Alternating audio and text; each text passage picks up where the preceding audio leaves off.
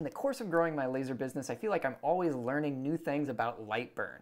And in the process of doing that, sometimes I'll just see a new tool or feature and I'll just think to myself, wow, why isn't everybody talking about this? This is such a powerful thing within the software. And so today we're going to talk about just that. Some of the tools that I've seen inside of LightBurn that I think are really underrated. So let's get started right now. So the first feature we'll cover here is the adding notes tool. So you can actually go up here to File, and then there's this little button that says Show Notes. And what that does, it just opens a simple little text box here, but the reason this can be so useful is because if you're running a laser business, you might want to have one person designing and then another person building, which is typically what we do in my business, or maybe you even have an employee and you want to be able to send them the file and have them know exactly what to do.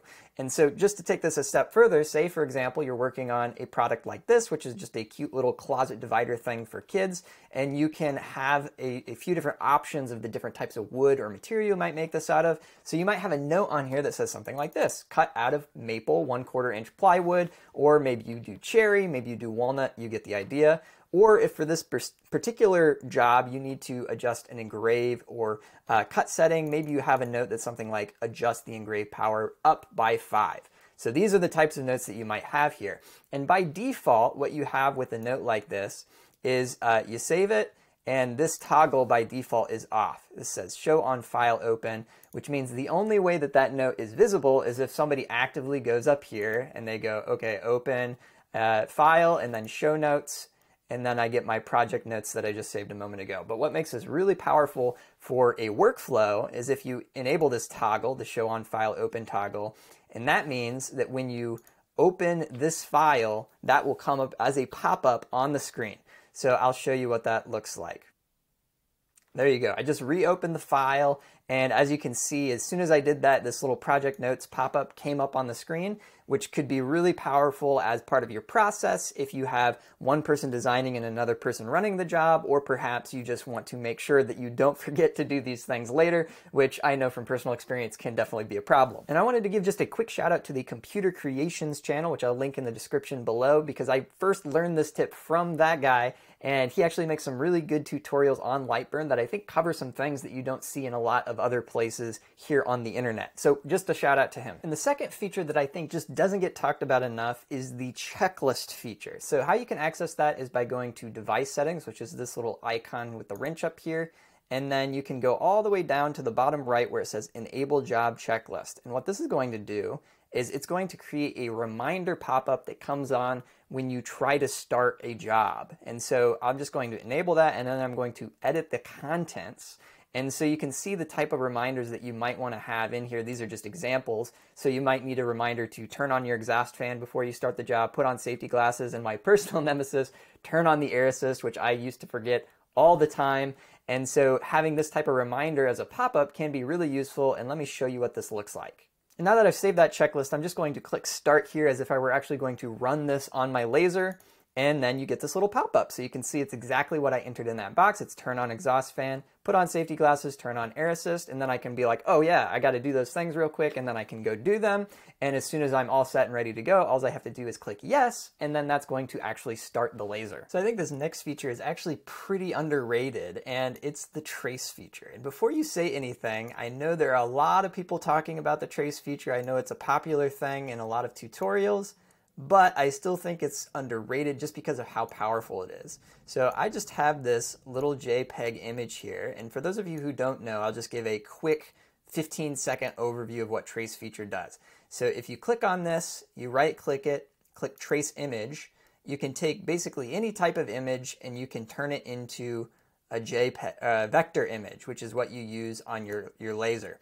And so there's some settings in here that I won't go into in this video, but it basically allows you to take a drawing or an image from your smartphone or something like that and vectorize it.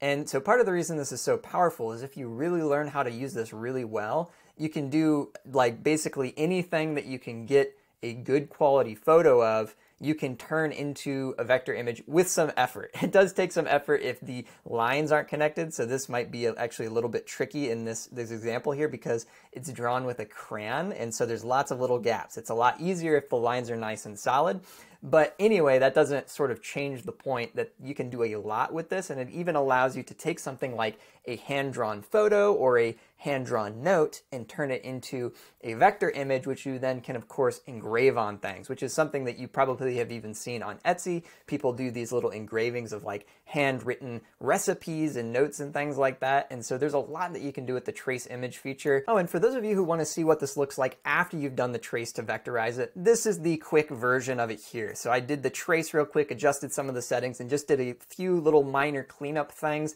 This is kind of the 2-minute version. You could make it look a lot nicer if you do some additional editing, but this is basically gives you the idea. And once you have it in a vector like this, then you can go ahead and assign it to a layer and then adjust like the power and speed settings so that you can actually use it with your laser. And so if you wanted to see what this looks like and you haven't before, that's kind of the gist of it. And like I said, you can make it look nicer with a bit more time. If you want to see a deep dive into how to do the trace feature with a few different examples, let me know in the comments down below. Next up is sort of a feature within a feature, and this one can be really powerful if you run a laser business and you want to save time when you're setting up your files, and especially if you only use a few different types of materials repeatedly. So say for instance you use a lot of 1/8" birch, maybe you use a couple different types of acrylic. If the number of your materials is limited, then this can be really powerful. So say for instance we're working on our little closet divider project here. What you can see is that I have a red layer, which is my cut layer. I have a blue one, which is engrave, and then I have this black one here that's the outline. Now if we look at the corresponding layers on the right hand side here, what you can see is the labels against these. So the black one is frame, the blue one here is engrave birch, and the red one is cut birch 1/8 inch, okay? And so if you double click on these cuts and layers, you can change those labels. You could change that name to whatever you want, and you can of course change the power and speed settings here. But the reason this is so powerful is that LightBurn, quote unquote, remembers it, right? From this file in LightBurn to the other files. So if I were to close this and open up a brand new instance in LightBurn, it would remember what my engraved birch layer is and what my cut birch layer is and so on.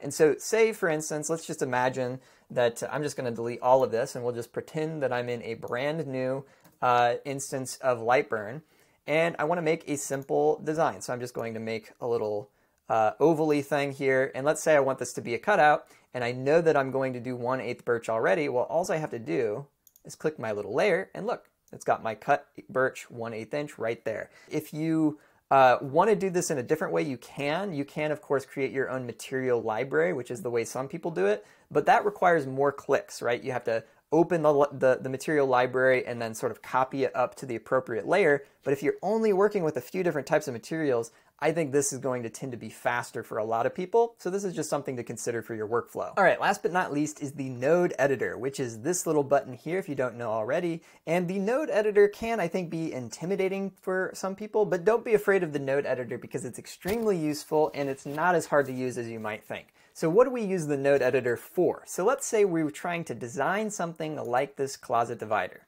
There's a few different ways you could do it. The way that we actually made this one was to use an iPad sketch app called Procreate and then to import it into LightBurn and then trace it. So you could do something like that. However, for this one, you could also design it in LightBurn. And so how you would go about doing that is maybe you would start with shapes. So let's just say you're trying to figure out how to make this. Maybe you start with a circle and just say, okay, I'm going to make a circle and then I'm going to start there. Let me try that again. You start there, and then what you might think is, okay, well, I already know the weld feature. Maybe I can do something with that. Maybe I can do another circle, do something like this, and then maybe I'm just going to put this up here to get a little bit of an angle, and then I'm just going to select both of them, and I'm going to weld them together, or actually remove one from the other, I should say. So we're going to remove one from the other like so. Using this button, which I use a lot, and if you haven't seen it, that's where it is.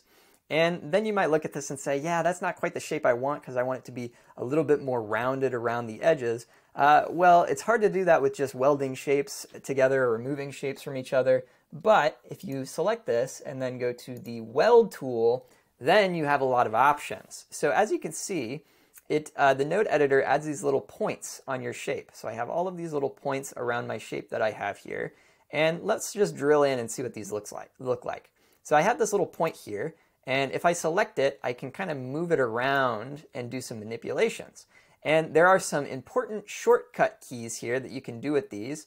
And there's also these little toggles that allow you to move things like this. So you can see it's already becoming a little bit more rounded.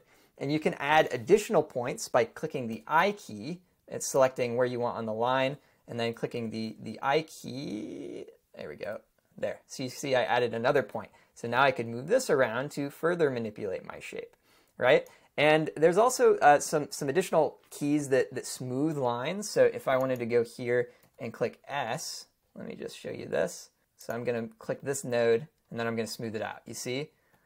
So what that did is it just took this point between these 2 points and it smoothed it out. So there's a lot that you can do, and as you can see, like, it's already starting to look a little bit more like this, and it would take me more time to get it to look exactly like this, obviously, but I just wanted to give you an idea. So these nodes allow you to do a lot of manipulations. You can create almost any shape that you can think of using this node editor. And this is one that I actually am really seriously considering doing a full video into a deep dive of how to play with this and how to make something pretty interesting with the node editor. So leave me a comment if you want to see that video, and I'll see how many people are interested in seeing it. So that wraps up this video about the most underrated features that I see here in LightBurn. There's a lot of stuff that you can do in LightBurn, and there's a lot of things that I probably haven't mentioned here. And so if you have a favorite feature or something that you think is underrated, then let me know about it too. I love talking about this stuff. So I'll see you in the comments. Thanks for watching. See you next time.